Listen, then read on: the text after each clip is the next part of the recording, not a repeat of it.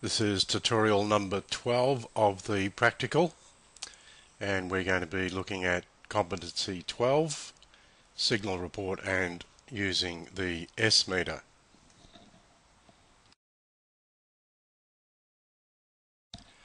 We covered a great deal of this competency, number 12, when we did number 11, because in number 11, I'll just see if I can scroll back to it for a second.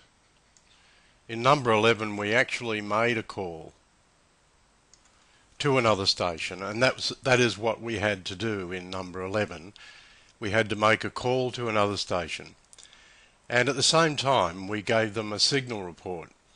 And you don't have to do that, but if you do that, the assessor will realise that, and when he comes to do one of the later competencies, if he's found that you've already demonstrated that competency, he could just tick you off, and if he's not sure, he'll get you to do it.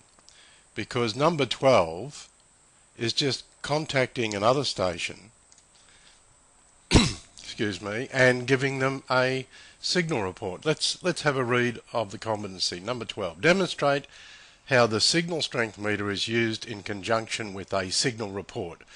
So you really just need to look at the S meter and take a signal strength reading off the S meter, and we'll look at the S meters below shortly.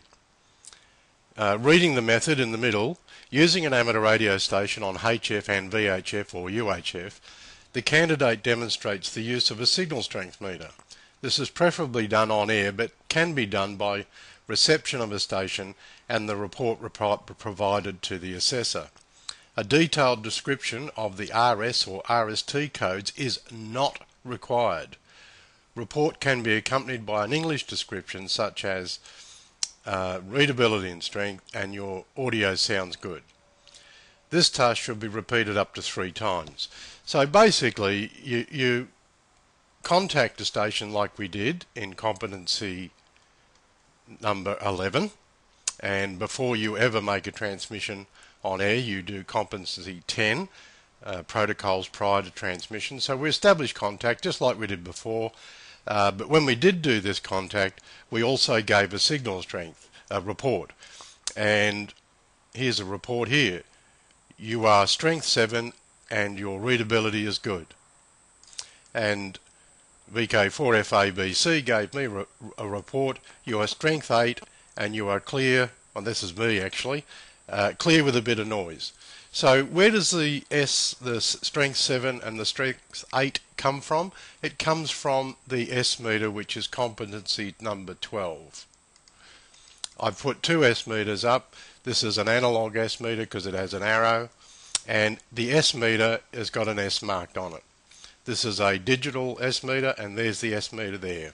So that number of signal strength comes from this number on the S meter. While you're listening to the station, this needle will move up to 3, 4, 5, 7. One of us was a strength 7 and the other one was a strength 8, and you need to follow that with a plain English comment about how the station sounds. You're strength 9 and you sound very clear. On this one you're strength 5 and your readability is good.